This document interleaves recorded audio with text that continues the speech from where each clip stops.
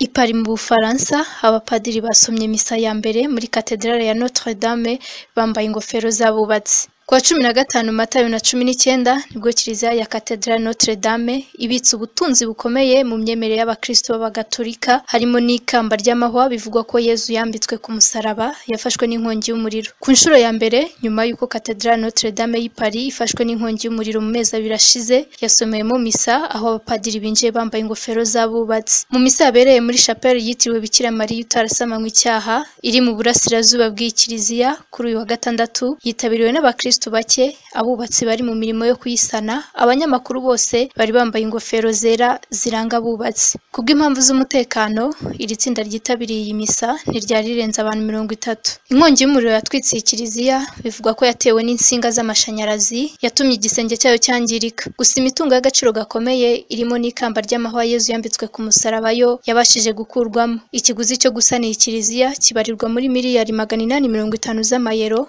ni ukuvuga agera kuri miliyoni 955 z'amadolari y'abanyamerika. Miliyoni 950 z'amadolari y'abanyamerika niyo mafaranga abantu bamaze kwemera ko bazatanga mu bikorwa byo gusana iyi kiliziya. Muri yo agera ku 9% niyo amaze kwakirwa. Bikaba bizafata imyaka nibura igera ku 10 kugira ngo ikiliziya ya Cathedral Notre Dame yongere kubakwa. Ubusanzwe iyi kiliziya yatangiye kubakwa mu mwaka w'1116.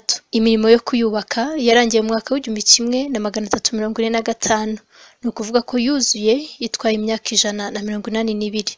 Ni inyubako ibitse amateka menshi y'imyaka hafi ibihumbi y'umujyi wa Paris n'Ubufaransa muri rusange, kuko ari naho Napoleon yimikiwe.